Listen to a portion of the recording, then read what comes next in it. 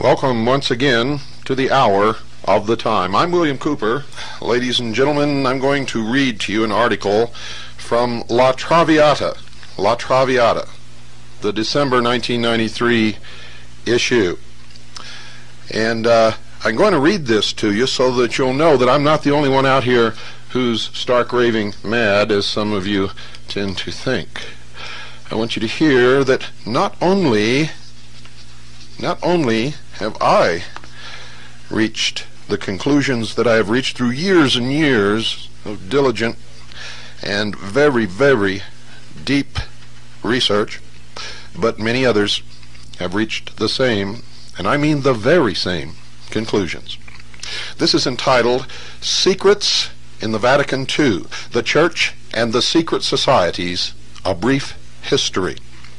Pay close attention, and as always, ladies and gentlemen, make sure that you have a tablet and a pen or pencil by your side at all times when you listen to the hour of the time. At a recent Church of England synod, a report on Freemasonry was presented to the assembled clerics and lay people for debate. Several speakers denounced Masonry as contrary to the teachings of Christianity and condemned Christians, especially clerics, who might be members. One speaker even went so far as to attack Masonry as blasphemous because he claimed its central initiation ritual, which involves a symbolic death and rebirth enactment, was a travesty of the Christian belief in the crucifixion and resurrection of Jesus of Nazareth. Since its inception, Freemasonry has been the target of Christian wrath. In the inner circle of Masonry, among those who have obtained higher degrees of initiation, there are Masons who understand that they are the inheritors of an ancient and pre-Christian tradition handed down from pagan times. The medieval Masons inherited this secret tradition in the form of symbolic teachings which expressed spiritual truths. These teachings originated in the pagan mysteries which were followed widely in the ancient world. These medieval Masons inherited esoteric knowledge from their pagan forebears, and this knowledge was incorporated into the sacred architecture of the cathedrals. Now, I want you to pay real close attention, because during my series on the mysteries, when I found out what was concealed within most of the altars that were built during those times, and I related it to you over the air, many people called me a liar. And you're going to hear verification of this, what was found, not only within the altars, but throughout these cathedrals. So pay close attention, folks. This is very important. When the lodges of speculative, as opposed to operative Freemasonry, were founded in the 17th and 18th centuries, this knowledge was transformed into the symbolism which today forms the basis of Masonic ritual. With the persecution of alternative spiritual beliefs in medieval Christian Europe, the guardians of this ancient wisdom went underground, forming secret societies to preserve their pagan ideals, and these societies became the mysteries. The two major secret societies which were formed in this period, although they only revealed themselves in a public form in the 16th and 17th centuries, were Freemasonry and the Order of the Rosy Cross. While the Order of the Rosy Cross, or the Rosicrucians, is still a secret society which has received little publicity in modern times, considerable public attention has been drawn to Freemasonry recently. Oh my. The Masons regarded geometry as the most important of the arts and sciences. According to their beliefs, geometry had been taught by a pre-flood patriarch called Lamech, who had 3 sons. One invented geometry, another was the first Mason, and the third was a blacksmith who was the first human to work with precious metals. In common with Noah, Lamech was warned of an impending flood caused by the wickedness of humanity and the interference of the fallen angels in world affairs. Lamech and his sons decided to preserve their knowledge in 2 stone pillars so that future generations would discover it. The Masons believe that one of these pillars was discovered by the Greek god Hermes, also known to the Greeks as Hermes Trismegistus, or thrice greatest, and to the ancient Egyptians as the ibis-headed scribe of the gods Thoth, pronounced Tehuti. The so-called Emerald Tablet of Hermes is said to contain the essence of the lost wisdom from before the days of the biblical flood. According to occult sources, this tablet was discovered in a cave by the mystic Apollonius of Tyana, who was regarded by the early church as a rival to Jesus. The first published version of the Emerald Tablet dates from an Arabic source of the 8th century A.D., and it was not translated into Latin in Europe until the 13th century. However, the myth of the Hermetic wisdom had a profound effect on the Gnostics, who were heretical Christians in direct conflict with the early church for attempting to fuse paganism with the new Christian faith.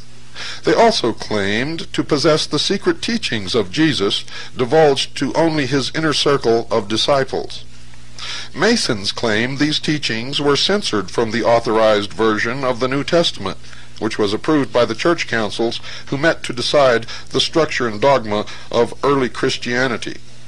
In medieval Europe, Gnostic philosophy emerged in the rise of the heretical Christian sect, the Cathars, and the rise of the chivalric order of the Knights Templar.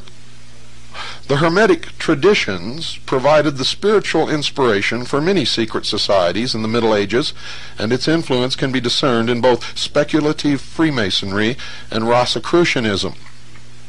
In the Masonic tradition, it is said that Masons were first organized into a corporate body during the building of the Tower of Babel. The concept of this tower was to reach up to heaven and contact God, according to Genesis chapter 11, verses 4 through 6.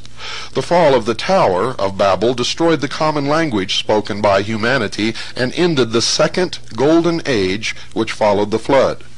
The architecture of the tower was King Nimrod of Babylon, who was a Mason. According to popular belief, the Hebrews received their knowledge of masonry from the Babylonians and introduced it to Egypt when they were taken into slavery.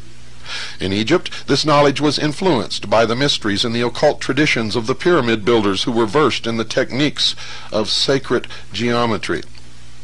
The key to the pagan origins of Freemasonry lies in the semi-mythical story of the construction of King Solomon's Temple in Jerusalem. This building was regarded as the repository of ancient occult wisdom and symbolism by both the Freemasons and the Knights Templar. To build the temple, Solomon imported masons, artists, and craftsmen from neighboring countries. Specifically, he sent a message to the king of Tyre, asking if he could hire the services of the king's master builder, Hiram Abiff, who was skilled in geometry.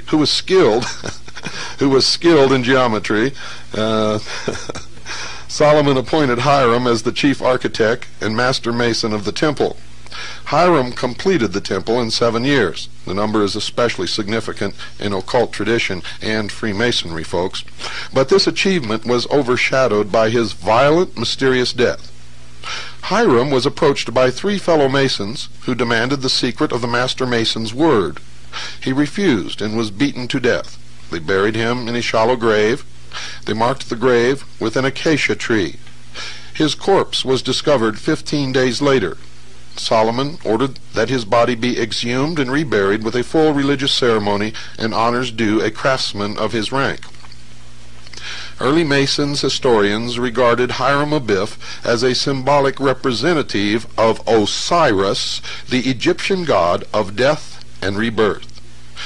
In the 3rd degree of Freemasonry, the candidate representing Hiram Abiff is raised from the dead by a special Masonic handshake known as the grip of the lion's paw or the lion's grip. In both Masonic and Egyptian mysteries, the resurrected god is buried on a hill in a tomb marked by a tree. In Royal Ark Masonry, the candidate for initiation is informed that the sacred name of God is really Jabulon, This name has been deciphered as a coded reference to the two major gods of the Middle Eastern fertility cultus, Osiris and Baal, combined with the Hebrew tribal god, Jehovah. In Masonry, God is also signified as the great architect of the universe, signifying the importance of sacred geometry, and also indicating that he creates nothing, but designs and builds from that which has already been created. The political aspirations of Freemasonry revealed in their influence on the revolutionary movements and proto-socialism of 18th and 19th century Europe can be traced back to the myth of the Golden Age during the reign of Osiris and Isis, and before the flood to the Babylonian and Hebrew myths of creation. Occult tradition alleges that Hiram Abiff was secretly a member of an ancient society known as the Dionysian Artificers, who first appeared about 1000 BC when the temple at Jerusalem was being erected. They took their name from the Greek god and possessed secret signs and passwords by which they recognized each other, were divided into chapters or lodges ruled by a master, and were dedicated to helping the poor. They established lodges in all the Mediterranean lands, and their influence spread as far east as India. With the rise of the Roman Empire, lodges were founded in Central and Western Europe and in the British Isles. The Artificers were connected with another secret society known as the Ionians. Members of this society had settled in Asia Minor and were dedicated to the spreading of civilization, especially in its Greek form, to what they regarded as the barbarian world. Allegedly, the Ionians were responsible for the famous temple of the goddess Diana at Ephesus. Architects from this society, together with members of the Dionysian Artificers, traveled from Tyre to work on Solomon's temple. Later, the Artificers called themselves the Sons of Solomon, and used his magical seal, two interlaced triangles representing the union of the male and female energies, as their trademark. The Artificers who settled in Israel founded the Chassidians, who were a guild of craftsmen skilled in the repair of religious buildings. Now, this new sect was instrumental in the foundation of the mystical Jewish group called the Essenes. The Essenes became famous through the discovery of the Dead Sea Scrolls. In occult tradition, Jesus of Nazareth was an Essene, and there are connections between this group and the medieval Knights Templar. The Dionysian Artificers believed that the temples they built had to be reconstructed according to the principles of sacred geometry, which reflected the divine plan of God. They constructed religious buildings to represent the human body as a symbol of the universe. They also promoted the political idea of utopia on earth, which was expressed in symbolic form. The hammer and the chisel of the mason became the cosmic forces which shaped the spiritual destiny of mankind. The Roman architect and master builder Vitruvius, born in the 1st century AD, was influenced by the Dionysian Artificers. His theories formed the basis for the architecture of the Roman Empire, and with the rediscovery of classical knowledge in the 16th century, also had an impact on the greatest architects of the Renaissance. Vitruvius's concept of the magical theater representing the microcosmos of the world as a symbol of the macrocosmos of the universe was repeated in William Shakespeare's famous phrase, quote, "All the world's a stage, and all the men and women merely players," unquote.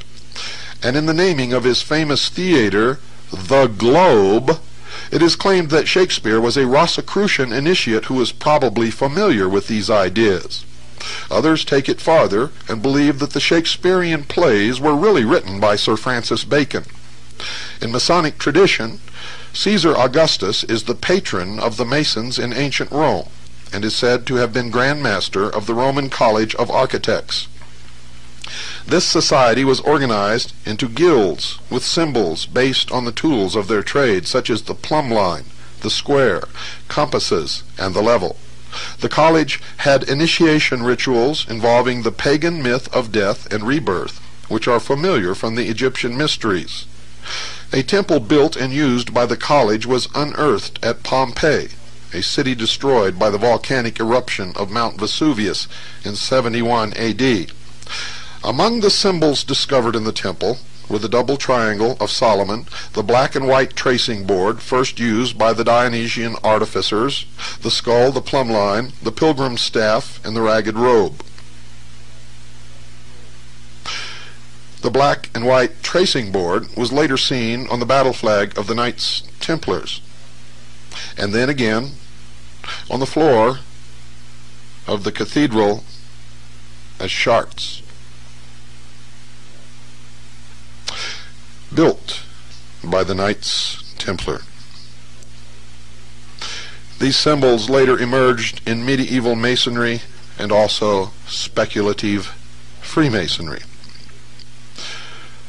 The traditions of the Roman college seem to have been passed on to the order of Commacene masters who flourished during the reign of the emperors Constantine and Theodosius in the 4th century AD, when Christianity was emerging as the dominant religion of the Roman Empire. According to legend, the order was founded by ex-members of the Roman college who were forced to flee from the barbarians. They set up their headquarters on the island of Commacene in Lake Como, and in 643 were placed under the patronage of the King of Lombardy, who gave the order control over all the masons and architects in Italy. The Commacene order was divided into lodges ruled by grand masters, wore white aprons and gloves, and recognized each other by secret signs and passwords. The order was responsible for the Lombardy and Romanesque styles of architecture, and can be seen as the link between the architects and masons who built the pagan temples and the master builders who erected the Gothic cathedrals of Western Europe in the Christian Middle Ages. There is evidence that the Commacene Masons traveled all over Europe, and according to the historian Bede, even reached Anglo-Saxon England, where they built a church in Northumbria. Although the Masons who built the medieval churches and cathedrals were nominally Christian, the proliferation of pagan symbols and images in these ancient buildings indicates many of them were still pagans at heart. And folks, this is what I explained to you about the pyramidal structure of organization in these secret society. Those at the bottom may go to a Christian church and really believe that they are Christian, or attend other religions. But as they progress through the degrees of initiation, they are indoctrinated into the old pagan religions, and the old gods come back to them with a vengeance until they reach the top. They are no longer Christian. They no longer worship Allah or Buddha or any of the gods or religious beliefs that they had before. They're all gone by that time, and that's the purpose. You see, if those at the bottom were exposed all at once to what they would eventually learn through going up the degrees of initiation, none of them would stay long enough to get to the top. It is a process of slow but sure brainwashing. And it works. Works very, very good. Pagan symbols found include the Sheela-na-gig.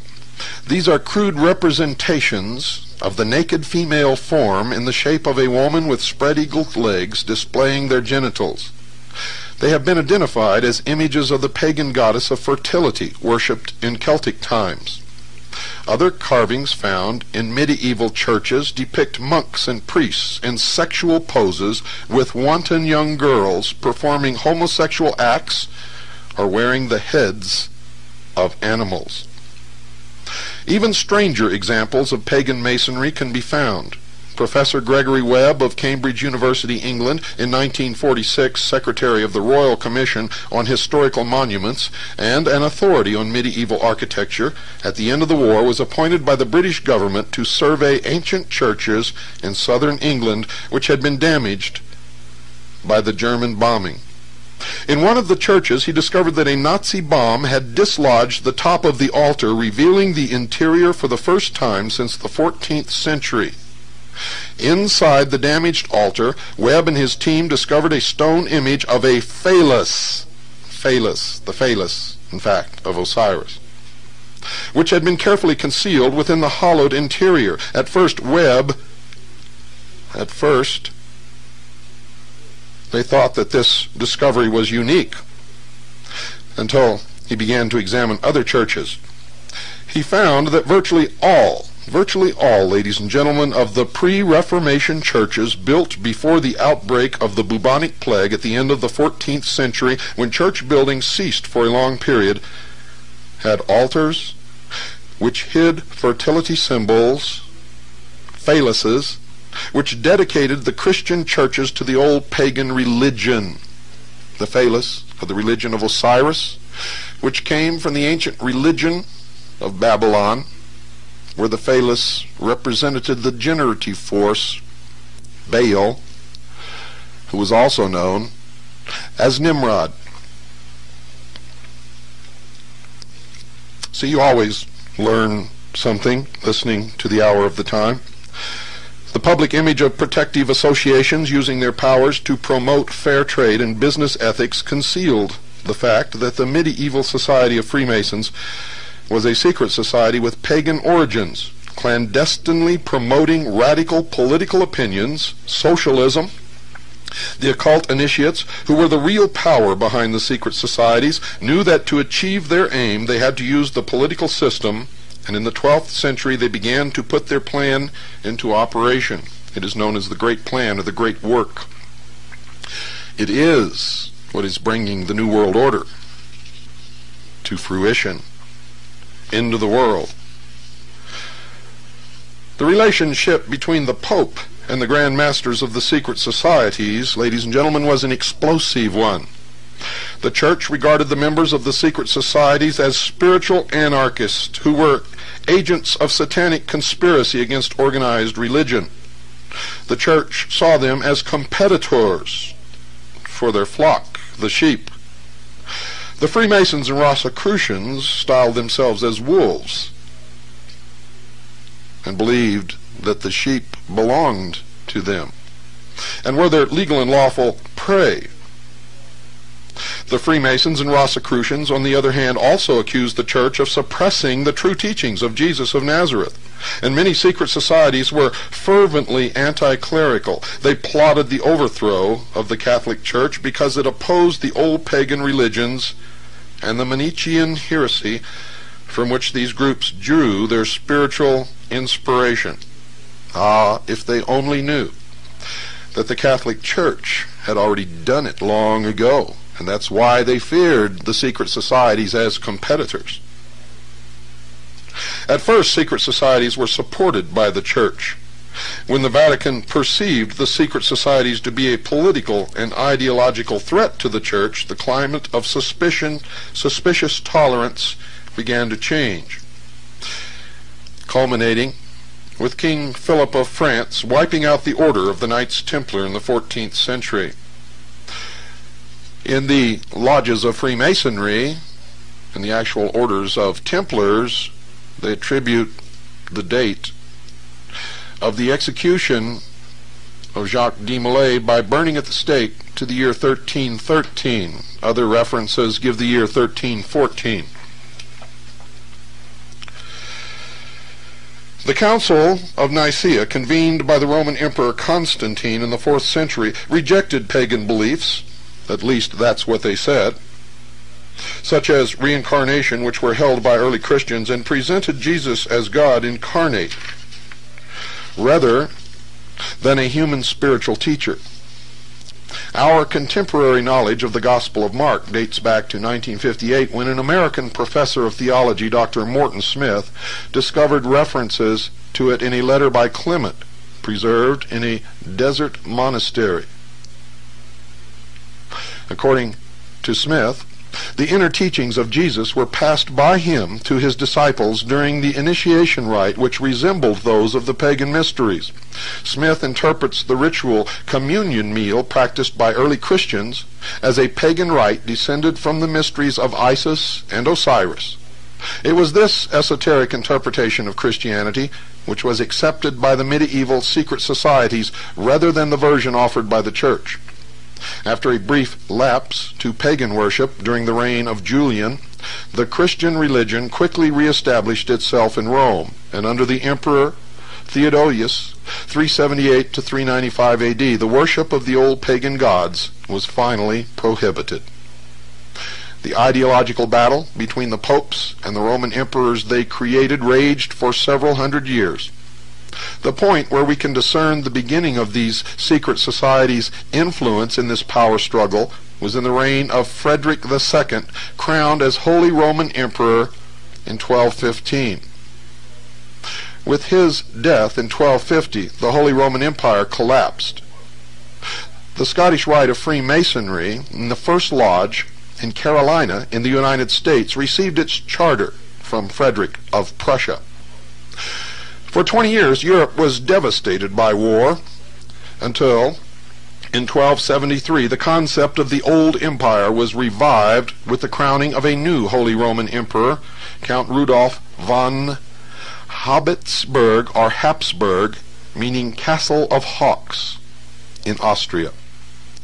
For the next 300 years, under the patronage of the Vatican, the Habsburgs extended their empire throughout Europe, based on their temporal power and the spiritual power of the Roman Catholic.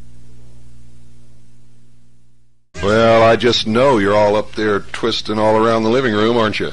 How many of you can still do it? Well, before we went on the air, Sugar Bear and I and Carolyn were doing it. And the reason I'm playing this music tonight is just kind of take everybody back to when times were really good in this country. They're trying to convince us that times were no good during the 50s and the early 60s, and that's a lie. And those of us who lived during that period know that it was the best time in the history of this country for the common man. Everyone had work if they wanted it. The American dream was becoming realized by more people than ever before in the history of this country. And what's happening now? The American dream, just since that time, has disappeared for most young people, who, unless they really strike it rich or get into a profession that really jerks the money out of people's pockets, they have no hope of owning their own home for many, many, many years, if ever. Most people in every family now have to work, and the children are relegated to government-controlled daycare centers. They are, in fact, occupationally orphaned as you struggle just to keep food on the table and a roof over your heads and be able to have a little bit left over for some recreation once in a while. Those of you who have managed to accumulate assets are in danger of losing them at any moment. Any moment you could find yourself homeless in the street, I guarantee it. Did you know that any one of your neighbors could call the police and tell them that you're a drug dealer, and that before 3 o'clock this coming morning, your door could come crashing down, black uniformed, flak-jacketed, automatic weapon carrying Gestapo could be in your home, stripping every member of your family, searching every bodily orifice. Whether or not they find any dope, they could still confiscate all of your property, bank accounts, vehicles, and auction them off literally within 24 hours, and there's nothing that you can do about it. Now, recently, the Supreme Court put some restrictions on this, but so far it has not slowed them down, nor has it stopped them, and a recent memo from the Justice Department has chastised government law enforcement agencies for not meeting their quota of confiscated property from the citizens of the United States of America.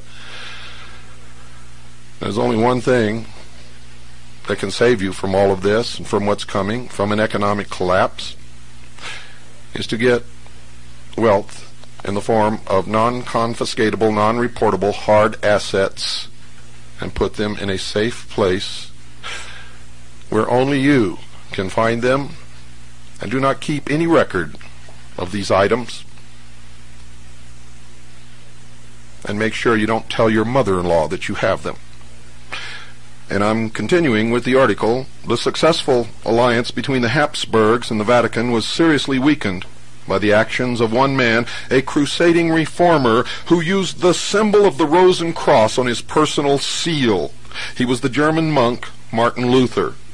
When I revealed that Martin Luther was a member of the Rosy Cross, the Order of the Rosy Cross, and that his personal seal was the Rose and Cross, you should see the piles of letters I got from Protestants who blindly revere this man without knowing anything about him, chastising me for revealing to them the truth.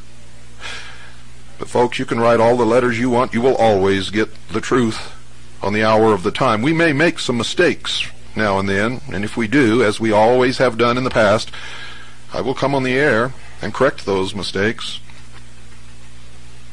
But we never, ever intentionally give you anything that is untrue. Remember that.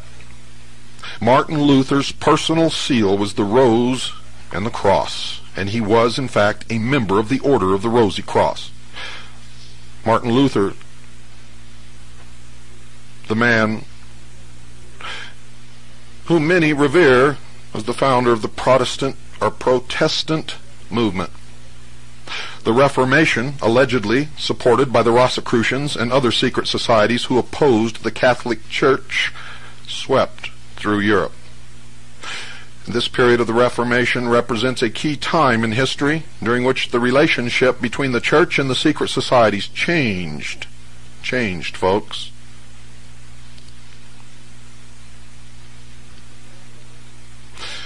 With the Reformation, you see, the Church was faced with an enemy within, which it could not destroy without bringing down its own edifice.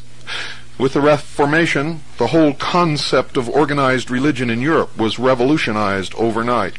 And where there had been one church, now today, there are literally tens of thousands, all with different dogma, different interpretations, all professing to be the only true church, with the only truth, and with the only claim to heaven. But if you only knew. Many think that the secret societies were instrumental in this revolution. I can tell you absolutely for a fact that they were. Support from the Grand Masters was offered to the religious reformers because the Reformation was recognized as a means to weaken the influence of the Catholic Church in European affairs. In America, sad to say, much of the Catholic hierarchy has taken on this role in modern times. The Reformation effectively emasculated the political power of the Church. It laid the foundation for the Puritan movement, whose members fled religious persecution in Europe to found a new nation in the Americas based on spiritual principles drawn from Rosicrucian sources, and all of our founding fathers were members of these secret societies. And many people have also chastised me for making that claim, but it is easily proved. Easily. The problem with most of you people is you believe blindly what you're told, and you never check anything. Many of you still believe that George Washington chopped down a cherry tree, and when his father asked him who did it, he told the truth. Well, that's all a lie, folks. There was no cherry tree. He never chopped one down. His father never asked him if he did. And I really don't know if he would have told the truth or not. Most politicians don't. Most politicians do not.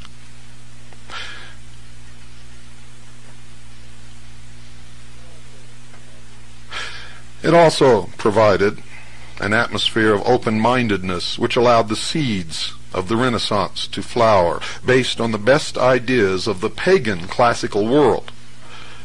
Although the Habsburgs were to rule for another 300 years until 1806, the Reformation destroyed any hope of a united Europe controlled by the Roman Catholic Church until today. Above everything else, the religious reforms of the 16th century marked the beginning of the period when the Church became determined to exterminate the secret societies which had weakened its power base. I'm not aware that the Vatican has changed its policy one iota from this. In fact, its determination has doubled over the past 150 years, even though today the secret societies flourish in America, and with only a wink from the American Catholic Church bishops. In fact, the Jesuit Society was formed to combat this from another secret order of Illuminati, or the Ilumbrados, in Spain. The head of this group was Ignatius Loyola, who was in fact arrested by the Inquisition. He used his influence with powerful people to gain an audience with the Pope. He went in on his knees and walked out on his 2 legs with a papal bull, granting him immunity from prosecution, from the Inquisition, from any king, queen, country, or law, save one, the Pope. And he was to found a new order, the Society of Jesus, now known as the Jesuits. See the Oath of a Secret Society, which makes up a chapter in my book, and you will see that they are sworn to destroy the Protestant movement and Protestants wherever they can find them. Above everything else, the religious reforms of the 16th century marked the beginning of the period when the Church became determined to exterminate the secret societies which had weakened its power base. The secret societies, though they claim to follow the precepts of Jesus Christ, actually provide an alternative version of spirituality to their followers. They deny the divinity of Jesus Christ. They deny that he was the Son of God, or was in actuality the incarnated God upon this earth, that he died, or that he was resurrected, or that he sits upon the right hand of the throne of God. Instead, he has become an ascended master, a teacher, and Christ has become an office which anyone can attain. You too can become a Christ in the New World Order.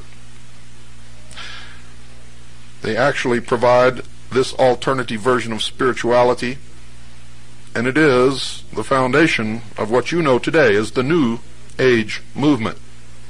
They allege that the Church had deliberately subverted the teachings of Jesus and teach that there are other sources of spiritual knowledge which are as valid as Christian belief and predated it by thousands of years. In 1738, the first papal bull to combat Freemasonry was issued by Pope Clement XII. This bull threatened any Catholic who became a Mason with excommunication, at that time an extremely serious punishment. In fact, nothing worse could be imagined. In the 1870s, claims that secret societies such as the Illuminati were using Freemasonry as a cover for radicalism and revolution gave the Church fresh charges to level against the Masonic lodges. The climax of the Church's crusade to destroy the influence of Freemasonry came in the 19th century. In 1864, Pope Pius X condemned socialism and the secret societies in his Syllabus of Errors, which he published following an investigation of revolutionary activities in Italy. Every investigation has found that socialism emanates from the secret societies. 12 months after the publication of the syllabus, the Pope again condemned the secret societies, specifically attacking Freemasonry as anti-Christian, satanic, and pagan in origin. In 1884, Pope Leo XIII issued a proclamation identifying Masonry as one of the secret societies working to establish Satan's kingdom on earth. He also claimed that Masonry was attempting to revive the manners and customs of the pagans. They have succeeded. Any visit to the Luxor Hotel in Las Vegas will convince you of that. It has often been claimed that the ultimate objective of the secret societies was to infiltrate the Vatican and place their own man on the throne. See my book for the outcome. Some modern critics of the Roman Catholic Church, especially those with ultra-traditionalist views, have seen in the liberalization of the Church in recent years proof that its hierarchy has been penetrated at the highest levels by agents of the secret societies who are working for its eventual downfall. At the celebrations in honor of St. Francis of Assisi in 1986, which stressed the unity of all religions, the Pope participated in a multi-religious prayer for world peace. Traditionalists were horrified to see the pontiff happily share a platform with a Tibetan Lama, a Hindu Swami, a Native American medicine man, a Jewish rabbi, and a Maori high priest. It was noted that the unity of all the world's religions and the recognition that they all derived from the same ancient source is the central philosophy of the secret societies. It is the goal of the World Council of Religions. It was the message of Pope John Paul II in Denver, Colorado. Dear listeners, and he replaced the last pope who tried to be a good pope. He was murdered after exactly 33 days in office. Now, I read this from La Traviata. La Traviata, the December 1993 issue, I believe. Is it the December? Yes, December 1993 issue. To show you that I'm not the only insane person out here who has discovered the truth amongst all the lies. Anyone can do it. I don't know who wrote that. I never saw that paper before. It was sent to me by a Kaji member. The author's name, I don't believe, is listed there. And even if it was, I still don't know him. Anyone who wants to look for the truth and find it will find it. It's not hidden, ladies and gentlemen. In fact, today, even though it began as a conspiracy hundreds and thousands of years ago, today it is all being done in the open. They believe that all of us are so stupid, actually, that they even write books about it, disclosing their whole intentions, all of their plans, knowing that none of you will ever read those books.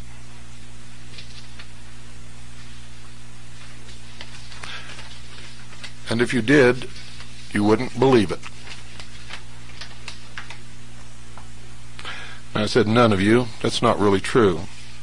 There's some of you out there who are learning, who are awake, who are struggling, who are fighting this battle with me and with Carolyn and with many others to try to save the penultimate achievement of all of mankind throughout the history of the world. And that's the Constitution and the Bill of Rights of the United States of America. When I make a statement like that, I always get letters or people call if I open the phones and say, how can you make that statement, Bill, when you just told us that our founding fathers were members of these secret societies? Very simple, folks. Read the writings of the founding fathers. They will tell you themselves. This was a great experiment to see if man was capable of ruling himself, and if he was, this would be the culmination of the great work. But you will also find in their writings that they understood human nature better than any of us do or probably ever will. For they knew that with the keys built into the Constitution, we would give up our Creator-endowed rights and trade them for benefits from the state, thus relegating ourselves back into the old position of owned property. We would become indentured to the state for accepting these privileges. But they knew that people did then, as they do today, except for a very few people who really understand and appreciate freedom and understand the responsibilities and the consequences that go along with it, They understood that most people spend the first 20 years of their lives struggling to become responsible and to be accepted as a man or a woman in their own right, able to be responsible, strike out on their own, build a business, sign contracts. And once they discover the responsibilities and requirements that freedom demands, they spend the rest of their life trying to crawl back into the womb, searching for a daddy to take care of them. That's why socialism is so attractive to most people, ladies and gentlemen. It tells them they no longer have to be responsible. Then in exchange for their freedoms, Daddy the state will take care of them. Daddy the state will give them a job. Daddy the state will pretend to pay them if they pretend to work. Daddy the state will provide them with some sort of a hovel in which they can live, so they don't have to worry about paying the rent. Yes, Daddy will even change their diapers and give them clothes to wear. Daddy will tell them what time in the morning they can go out on the street and what time in the evening they must be inside their hovel. Daddy will discipline them. Daddy will make sure that there's no crime to threaten them. Oh yes, many, many people will love the New World Order and the New World Religion and the new world of entertainment that will be erected in place of the old Roman circus in order to keep the populace entertained and diverted. Mindless libraries will be filled with the new history books and the new politically correct dogma of the new politically correct world and the new politically correct religion. And everywhere you look, you will see the symbols of the generative force, the phallus of Osiris, the representation of the old god of Babylon, Baal, Nimrod. Isis will be everywhere. You see, for Osiris is the doctrine, Isis is the church, Horus is the great body of initiates that will rule you. They call themselves wolves. And of course, dear listeners, you are the sheep, the legal and lawful prey of the wolves. A nation or world of people who will not use their intelligence are no better than animals who do not have intelligence. Such people are beasts of burden, and yes, stakes on the table by choice and consent. If we didn't love you here, we would not say these things to you. Please wake up. Good night, and God bless you all. Welcome once again to the hour of the time. I'm William Cooper. Ladies and gentlemen, I'm going to read to you an article from La Traviata, the December 1993 issue. And I'm going to read this to you so that you'll know that I'm not the only one out here who's stark raving mad, as some of you tend to think. I want you to hear that not only have I reached the conclusions that I have reached through years and years of diligent and very, very deep research, but many others have reached the same, and I mean the very same, conclusions. This is entitled Secrets in the Vatican II, the Church and the Secret Societies, A Brief History.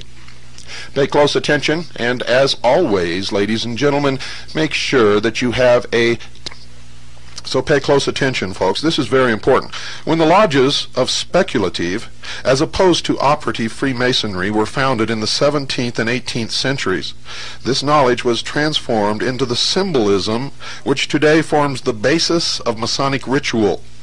With the persecution of alternative spiritual beliefs in medieval Christian Europe, the guardians of this ancient wisdom went underground, forming secret societies to preserve their pagan ideals, and these societies became the mysteries. The two major secret societies which were formed in this period, although they only revealed themselves in a public form in the 16th and 17th centuries, were Freemasonry and the Order of the Rosy Cross. While the Order of the Rosy Cross, or the Rosicrucians, is still a secret society which has received little publicity in modern times, considerable public attention has been drawn to Freemasonry recently. An ancient and pre-Christian tradition handed down from pagan times.